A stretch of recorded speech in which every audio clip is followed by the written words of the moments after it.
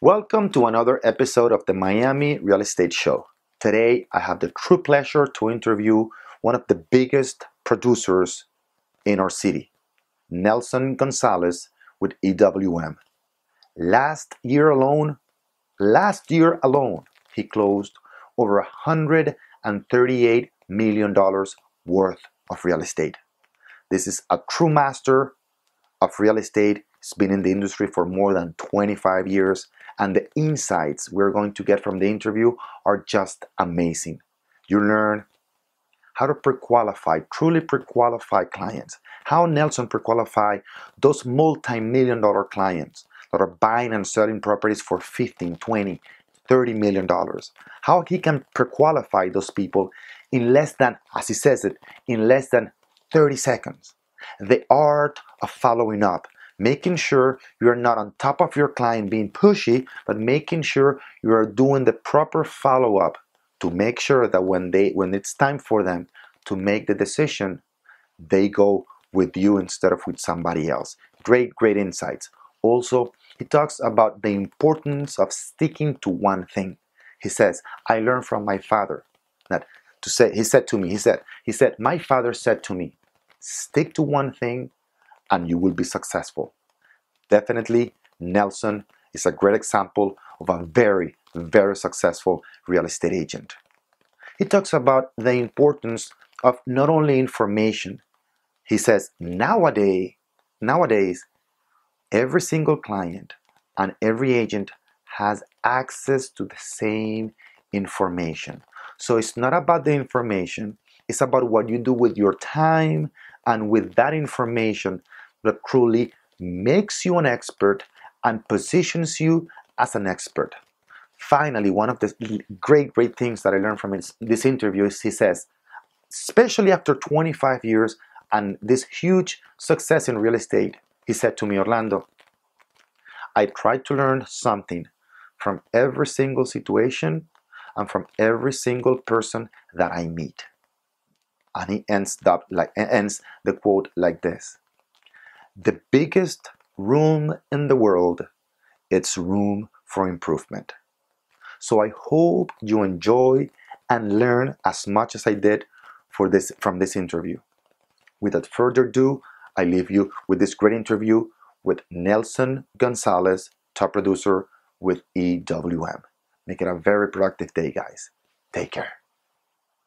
This week's featured property is located in the Bath Club. Villa 6 is the only true oceanfront home on Miami Beach and the only detached home of the 6 villas at the Bath Club. Tri-level 5-bedroom, 5-bath professionally decorated unit with a private pool, game room, elevator, and 2-car garage. Unbelievable ocean views from most rooms. Gourmet kitchen, huge master bed, bath, and walk-in closets. Building amenities include pool, spa, gym, concierge, tennis courts, and beach service. Live the luxury lifestyle. And 5800 North Bay Road in Miami Beach, the ultimate European contemporary estate with 200 feet on wide bayfront with Miami skyline views and glorious sunsets. Sited on over 52,000 square feet of exquisite gardens and swaying palm trees. Details abound with 2-story rotunda foyer, open living and dining rooms, open a bay and courtyard with koi pond, wine cellar, media room, master suite with massive closets, gym, summer kitchen, dock lift, pool spa, and total privacy for the most discriminating buyer. For more information about these incredible properties, contact top producer Nelson Gonzalez at 305-674-4040.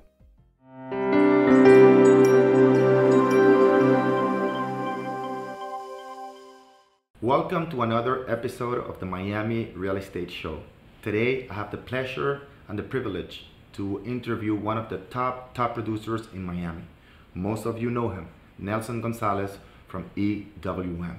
Nelson, thank you for having me. Thank you very much for coming to the show. Nice having you. All right, so let's get started. I know we have a few minutes. You're a very busy person, a lot of clients. They're very demanding and high end. So tell me, how you got, what's your background first of all? I was born and raised in Miami. Grew up in South Miami and then moved to the beach when I started working in real estate. And before you did real estate, did you do something else? After I graduated from college, I came down here and I ran the import-export division for a freight forwarder. Okay. And I went back to school while I was working for them and got my real estate license. Didn't do much with it, and I just knew at some point I wanted to get into real estate. How long ago was that? Long time ago. Long time. Yeah, somewhere in the mid '80s. All right, and I know why, because you just told me. But how you got involved in the industry? A girl I was going out with at the time. Many years ago. Introduced me to somebody at Wimbish Realty, and I went in for an interview, and literally as soon as I walked in the door, I opened the door and something just clicked before I even said hello to the receptionist. I said, this is it. This is what I want to do. Right. And for those of you who don't know which company Wimbish was, I mean, that was a very successful, with a lot of top producers in Miami. Yeah, they were the top company at the time. It was Wimbish for Waterfront, and yeah, they pretty much controlled the waterfront market in Miami Beach. And it was sold to? I think it was sold to Rightway, and then they became Coldwell Banker, I believe. So they sort of morphed into that. Right. Now, you got started about 27 years ago. Did you have a mentor? You did the math. I did the math, yeah. Well, that's experience. I think that.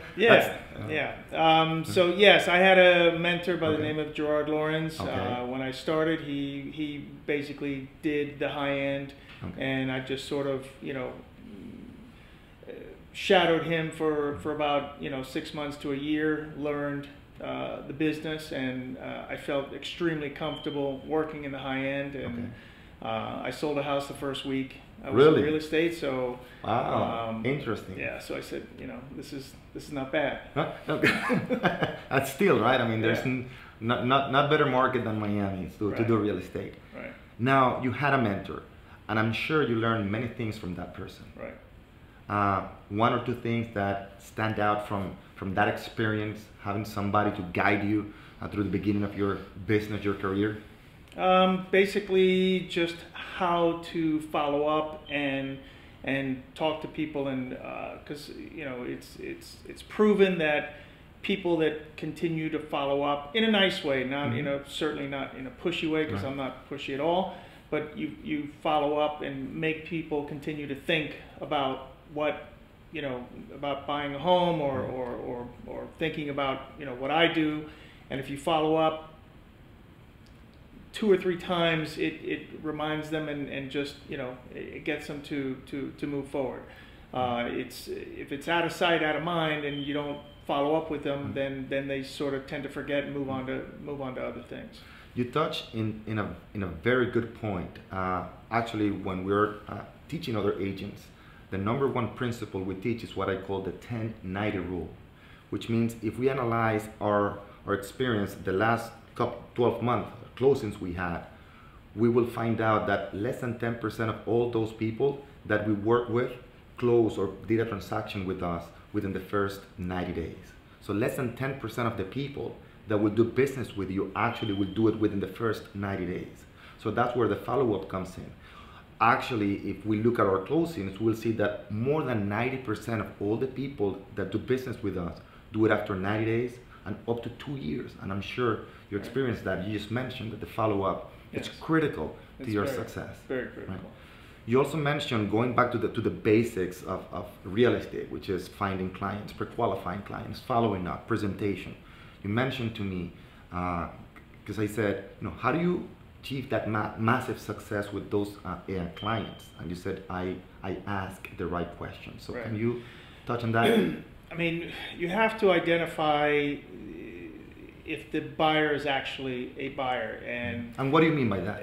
I mean, I can talk to somebody for 30 seconds and know exactly where they're coming from, if they're for real or not for real, within the first 30 seconds by just certain questions that I ask them and how they answer the questions. And so I ask the questions, I sit back and I listen, and then they just continue talking and tell me, everything about themselves. And it's a little bit psychology, a little bit, skill, and luck always has a little bit to do with it as well, which is great.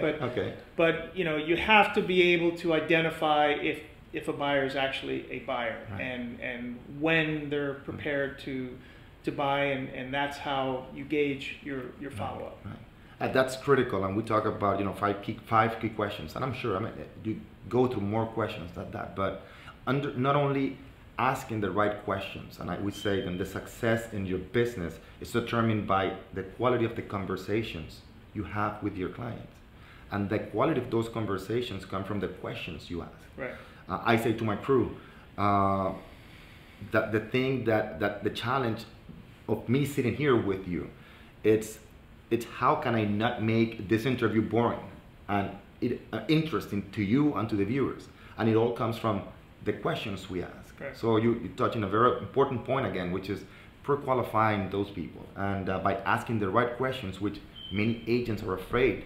Absolutely, you hit the nail right on the head. A lot of people are very afraid to ask certain questions, and I mean, I have found over the years that a lot of these, especially the very high-end buyers, they want you to take them by the hand and guide them and basically tell them what they should buy. I've literally talked people out of buying $5 to $7 million houses because I didn't think it was right for them, and I put them in the right situation. Maybe a little bit less, maybe a little bit more, but I've talked people out of buying because I didn't think, whether it was a family that was growing and they would outgrow this house in a matter of 2 years, and that sort of thing. So by asking the right questions, you really understand where these people are coming from, and invariably, nobody has ever come back to me in 27 years and said, why in God's name did you put me in this situation? Everybody's been happy. I don't think I've ever been in a situation where where a buyer comes back to me years later to sell their house and they've lost money. So see, that's from Nelson that sold last year, and I'm going to be precise, $138 million, and that's the volume, the sales from Nelson last year, and it's pretty much everything starts in the pre-qualifying process, right? It's asking those questions, as you said, especially those high-end clients. They want an expert. Understand that your clients and all these people know many agents, but they're looking not for an agent, they're looking for an expert, right? And as you said, taking them out from a $5-7 million house and putting them in a different one, maybe 6 months later to a year later. That's what gains the trust. And the first reason why people do business with us is why? Because they trust us, right? And the way to do that is by constantly asking the right questions and communicating with them. And obviously developing a rapport with them. And again, the first 30 seconds are critical, because not only am I asking them questions, but they know by the questions that I ask them that they know I am an expert in what I do. So they immediately develop a rapport and a trust. So it goes both ways. And unfortunately, most agents don't want to ask the questions. And the way I explain it to them, it's if you go to the doctor and the doctor doesn't ask you any question and then gives you a pill, how would you feel, right? But when you go to the doctor and he sits down with you and takes 20-30 minutes to talk to you, you feel more comfortable, right? So for qualifying, following up, you've built one of the most successful practices, real estate practices in Miami Beach. Sounds like a doctor. Or I can say firm because you work with EWM, but it's your practice, right? And actually, it's not even a team. You have a group that supports your efforts, but you are the man behind it all. What attributes, what characteristics makes an expert like you in real estate such a success? Again, going back to developing a rapport, perhaps, I have the ability to talk to a Fortune 500 CEO, and I have the ability to talk to someone that the lawn guy or something like that, and I develop a rapport with anybody and everybody in between very, very quickly. The athletes, because I'm a sport fanatic, so I've seen you working with a lot of Can you mention 2 or 3 different? Anywhere from Ronnie Cycli to Cher to Billy Joel to many others in between, but just it doesn't really matter who they are. It's just about trust and coming back to me as the expert in the field. I'm not necessarily there to develop a relationship or a friendship with them. I mean, certainly a relationship and friendship as well, if so be it, but not necessarily. I'm here to do my job and keep it business as much as possible. And then, of course, if it turns into social, great. Right. You've worked also with many CEOs, very successful entrepreneurs. Yes. Anything you've learned from those people in particular that stands out, or the way they handle themselves in terms of business? Sure. I mean, I certainly try to learn, every single day from everybody that I'm around, from you, from just about anybody. The biggest room in the world is room for improvement. So, you can always improve. You can always get better, and so certainly I try to learn from anybody. And obviously those CEOs and people at the very top, I mean, they can obviously afford these 20, 30, 40 million dollar houses because they're successful, and you want to get in front of those people, and I ask them questions, as far as pick their mind. Yeah, of course. I mean, if you get very little time in front of them a lot of the time, so you got to take full advantage of your time in front of them. Like what I'm doing right now. Right. So you sold a property in Indian Creek about a weekend ago, a month ago, maybe? Yeah, a couple weeks ago. How much was the price? 30 million? It closed for 30 million. Right, and that was from a very successful hedge fund manager? Or he was a CEO of a publicly traded company, and listen, whether people are spending $1 million or 30 million, they want to know that they're getting something for their money. So what I try to do more than anything else is I sell value. Right. Even if it's the highest price house sold in the year, they want to know that they're getting value, whether it's your pen that you have in your hand or whatever it is. You want to know that you're getting value. That's everybody wants that. Everybody, no matter who you are, you want value for what you're paying for. And that's what I sell, and I by teaching them and educating them on the market, that's how I achieve showing them the value of what they're paying for. Adding value to the transaction. Yes. Now, how Nelson Gonzalez goes about finding, learning all those market statistics? Do you have a routine? Do you have a habit, a daily practice that you implement in order to acquire all that knowledge? Because it doesn't just come from talking to other people.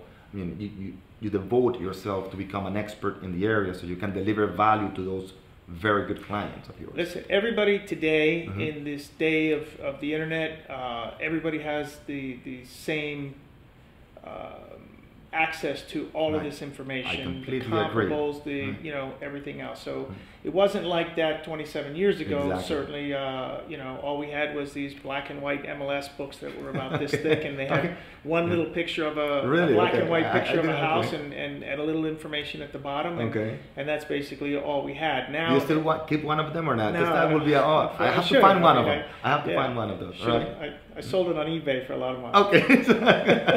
So another way Nelson makes his money. Yeah.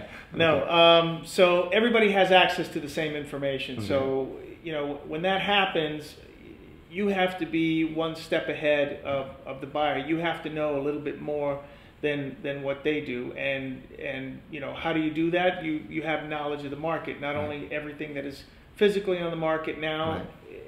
Basically everything that is sold, and because people will ask you a question and they come with their list and they say, what about this one, what about this one, what about this one, and you have to know everything about those. I mean, one really good example is when Billy Joel, I didn't even know it was him that was coming because I was dealing with his wife at the time, and I didn't know who she was either. And unfortunately, I was a little late to the appointment, but I came into the office, and he was sitting in the lobby. And my assistant Patricia calls me up and said, "Do you know who's in the lobby?" He says, "It's Billy Joel." I said, "Oh my God." So that's nice. Yeah, it was cool. So, but we had 6 houses set up, and after the third one, because I wasn't able to ask him all the questions until he was in front of me. Okay. And in midstream, we changed gears and went, completely in a different direction. So we canceled the last 3 appointments. We went to, to the other appointments, and luckily I have a great support team behind me that can, Nice. help me out and know how I am. And so we shifted gears and we walked into the 4th house, and he said, this is it. And we ended up canceling all the other appointments that we had set up. So you got to know when to stop as well. Very important. Just because you have the other appointments, you can't just keep, showing them stuff that they don't necessarily want to see. So when they say this is it, that's a good sign that stop. Right, and you want to to save everybody's time, right? Exactly. So that's Villiol. So what common problems do you see you're facing today, for example, in the real estate market in Miami, or you see other agents facing at this moment? Maybe inventory, maybe prices going up. Yeah, certainly the lack of inventory is getting to be a bit of an issue. I mean, there's still a lot of demand. I mean, at the end of the day, everybody, the whole world wants to be in Miami, and it's becoming, such a crazy international city. And I mean, I go on Lincoln Road, and when we have to stop, to cross the street, I listen to all the languages, and I do the same. It's amazing. You got Yeah. French and Spanish and English and Russian and Portuguese, and it's wonderful. Right. And Miami Beach is really, in my opinion, the nucleus of all of that, and where it's all really coming together, and it's a beautiful thing. And you can make that comparison because you were born here. Yes. So Miami Beach, 30, the way it used to be, right? It's just something completely different, all right? So you think the lack of inventory. So going back to the market, how do you see the Miami market 3-5 years from now? There's certainly a lot of inventory coming online as far as the condos and that sort of thing, but I still see, I mean, the whole city as a whole, I think, is changing for the better. In reference to infrastructure, in reference to, I think the only thing that was missing from Miami really was the cultural aspect, which now we have the Adrian Arsh Performing Arts Center, we have the Science Museum, we have the PAM. the PAM. So we have it all now, and Art Basel, obviously had a lot to do with bringing all the cultural aspects together in Miami, and so I think we're good for many years to come. Definitely. And I think again, the whole world wants to be here, and everybody wants a slice of Miami. Right. I was interviewing Alicia Cervera about a month ago, and she said during the interview, Miami, and I'm sure you know Alicia very well.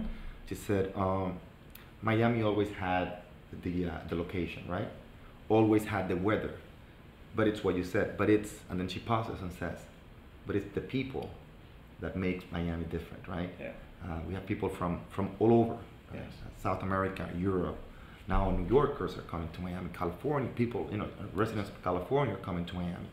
The taxes, I mean, we don't pay state taxes here. Right, that's huge. Inheritance taxes, we don't pay. So like somebody said a while ago, it's a great state to live. Yes. And it's also a great state to die. Yes. You don't pay taxes here, and we have the culture now, and in Miami we have the restaurants, and we definitely need the type of buyer that is coming to Miami. This is coming from Jay Parker. The type of buyer that is coming to Miami demands a much higher level of service. Yeah, there's a lot more sophisticated buyers that are coming here, and you can see that with the prices. I mean, back in the top of the market in 2005, 2006, we had one sale of over $20 million, and that was the house that I sold at 12 Indian Creek. That was the only house over $20 million that sold, and we thought that was the end all of the real estate market. And then obviously we had a little bit of a correction in 2008, 2009, but it's now, I think in 2014 we had, the number of houses over 10 and $20 million is astronomical. And I think one of the reasons also is because, we didn't have the product, and now with the construction and the building of these incredibly beautiful homes, we now have more product in that regard, but also that's dwindling because a lot of them have sold. And you just sold one for $30 million less than a month ago, so once you sell that, then it's much easier for the seller to ask for a higher price, Yes. and then for buyers to accept the new reality of the city. Sure. Now, on the way to the top, I'm sure you had many failures, like any other successful entrepreneur, real estate agent, top producer, business owner. Any failure that stands out from the rest, and what, first of all, how you came out of that failure, and then what did you learn from that failure? I mean, obviously, you try to minimize the failures as much Right. as humanly possible, Right. and if you're, you know, somewhat conservative as I am, you try not to have that many failures, and you know, try to have as many successes Right. as possible. But I bought a piece of property myself on spec, fixed it up beautifully, and ended up renting it, and we ended up, you know, getting a professional renter that didn't like to pay rent, and it took so me, he was a professional scammer. yeah, oh yeah, he was a professional scammer, Okay. and it took me at the time, you know, probably 5 months and like $30,000 in attorney's fees to finally get him out. But we finally got him out. But at that point, you know, that was basically my profit, and that happened early on, and you know, you always have to take something good from the bad, and because it happened early on, I was a lot more careful and certainly more conservative, you know, going forward. Right. But There's a saying that goes like, when a person with the experience meets with the person with the money ends up with the experience, and the person with the experience ends up with the money. So, wasn't the case in that regard, but yes. Something like that. Yeah. All right. What about successes? You have many successes in this business, but one that you really enjoyed, and also that you learned from? All of them. I don't necessarily look to sort of make the money. I get a thrill from putting deals together, and that to me is, I mean, that's what I love, matching the right person with the right property, and the more challenging they are, the more I like them. The more, you know, fires I have to put out. Although it's starting to get a little old with that fire thing, but every once in a while we get an easy deal, but it's very, very far and few between. But I just like working really hard to put a deal together, and at the end it's very, very satisfying, and that's the part of the business that drives me and thrills me. So that's I 100% agree with you. I think that if you're looking for the money's never going to come. Money is just a reflection of the added value that you bring to the transaction. Yeah, the money will follow. The money will follow, exactly, the value. And if you're doing it legally, of course, which you've been doing it for 27 years. But it's that passion, and I've seen that the people that I interview that are very successful, it's always about that passion. And we say it in our training program for real estate agents is, if I can give you only one gift, it's the gift of enjoying, you know, learning and becoming better every single day. If you find that you will never watch TV again, you will never listen to the radio. No, you gotta just love what you do with a passion. Exactly. And you know, I have 3 children, and I tell them that every day as well. You gotta, you know, find what you love, find your passion, and stick to it. And stick with what you know. And most people, I recommend a book that's called So Good They Can Ignore You. And the premise of that book is that most people, more than, this is a professor from MIT, and he says, more than 80% of the people are not born with a vocational profession, meaning maybe athletes, performers like Billy Joel, but most people are not born with that passion, right?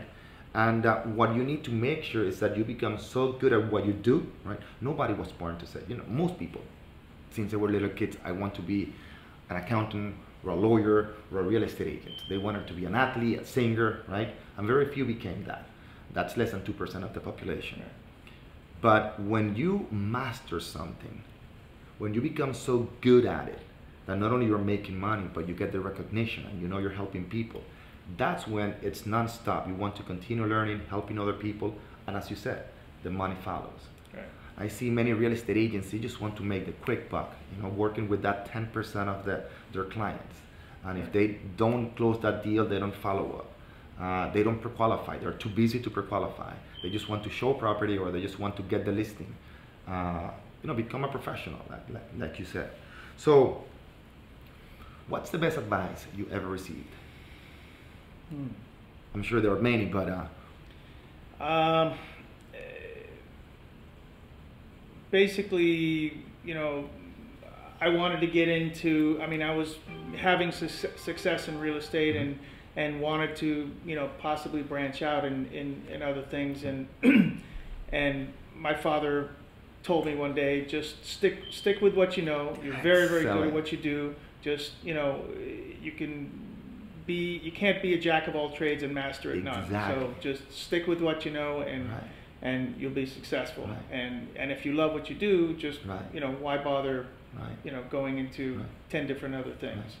That brings me back to principle number 3 of our system, which is a saying that we have. That's by focusing in one area. By focusing in one area, you will create many opportunities in other areas. So what you said, many people try to do many different things. It's just focus on one thing and be good at it. Right. You don't want to compete. What you want is to dominate what you've done. You don't go and try to list properties in Key Biscayne, in downtown, in Fort Lauderdale. You dominate a very specific area, all right? And you become an expert, and that's what you talk. That's the people that you have a very specific market. You know how to pre-qualify those people. You know this place very well, and that's what gives you the edge. Many times is that expertise. As you said, those clients are looking for an expert, not for an order taker. Right. It's so easy for people just to show property, but that's why clients go with other agents. So, do you have one habit, a routine that you do on a daily basis to become more successful? Anything that you do regularly?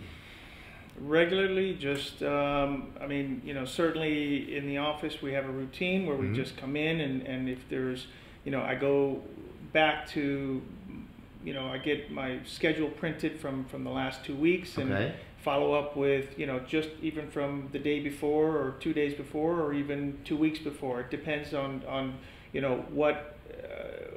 what the reaction of that showing was as to how I follow up. If it's somebody that just sort of falls in love with something, obviously you're going to call them, either call the agent if you're working with another agent, call them at the end of the day, or call them the next morning and see what the reaction after they've had time to sleep on it. And if it's something that they're that they're qualified and that they're going to buy, I don't let them sleep. I just just go after them until again, in a nice way, not in a pushy way. You just go after them and until you put a deal together. And especially when you start negotiating as well, that's the part, like I said, that I love the most, and going back and forth and being the middle person, and because you have a little bit of an advantage as a real estate agent, because you know what the seller's thinking, what the buyer's thinking. You have to sort of make the puzzle fit. You mentioned something very important, that you don't want to bother other clients, but you have to be consistent. You have to be disciplined, right? It's like the saying goes, nobody wants to be sold, right? But everybody wants to buy. So the idea is to create an environment where clients want to buy, and you find that out by pre-qualifying them and showing them exactly what they need. So finally, 2 more questions. You're a very busy person, all right? Anything that you do to release stress? Probably just a little bit of exercise, although I haven't been able to do that very often. And this year has been, quite busy, but certainly, I cycle, I, swim a little bit, go to the gym a little bit. I used to practice karate for many years. So there's, little things that you do. What level did you achieve in karate? I ended up being a 2nd degree black belt. Wow, so that's very good, very good. No, but it's I think it's not only about the sport. It's about, I think it's the discipline. There was a lot of discipline and a lot of. That's the point. Yeah, that's the point. It gives you a focus. Right.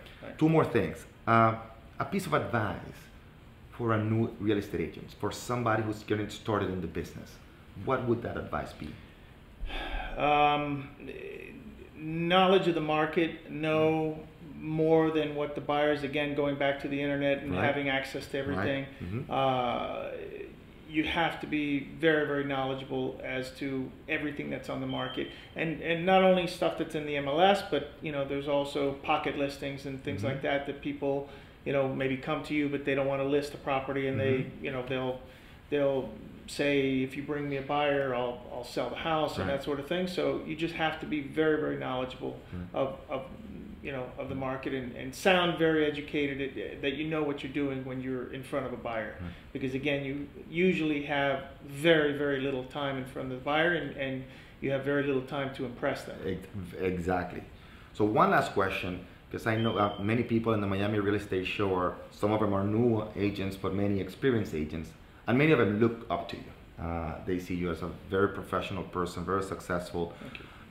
And it's the truth that you deserve it. 27 years doing it successfully. So an advice for an experienced real estate agent once they know the market. Yeah, I mean, it's different now than it was when I first started, but I know when I first started, I didn't have really access to any buyers. So I thought to myself, how do I get in front of buyers or sellers, actually, because I'm really very comfortable in getting listings. So at the time, I used to do open houses, and in 1 year, I think I did 104 open houses, which was 2 open houses every single Sunday. Wow! But I picked up buyers and sellers, more importantly, sellers, like crazy, and I met some incredible people that I'm still in touch with today. I'm actually still in touch with the very first person I ever sold a house to. So just knowledge of the market. When I moved to Miami Beach, I didn't know Miami Beach at all. You're from South Miami, right? I grew up in South Miami, and the only time I used to come here was maybe to go surfing, where the Continuum is now. Okay. A long time ago, we used to surf at Government Cut there. So I, again, didn't know Miami Beach, so I literally got in my car with a map and learned the streets, and I also went to the open houses every single Sunday. Not only I was there, but I went to the open houses to see it physically, because when you physically see something, you can describe it much, much better than in photos or virtual tours and that sort of thing. And just be consistent. Right. Do you still work with buyers, only listings, only sellers? No, you work with both, obviously, but I try to work with sellers more than buyers, because then if you have all the listings, you control the market. Nelson, it's been a real pleasure. My pleasure. Thank you very much for coming to the Miami Real Estate Thank Show. you for being so persistent. I tried to get Nelson for the interview many times since last year, but we finally being disciplined and persistent and trying to make it. We finally made it for you guys. So I hope you enjoyed this interview as much as I did, and we will see you in the next episode. Make it a very productive day. Thank you, Nelson. All right.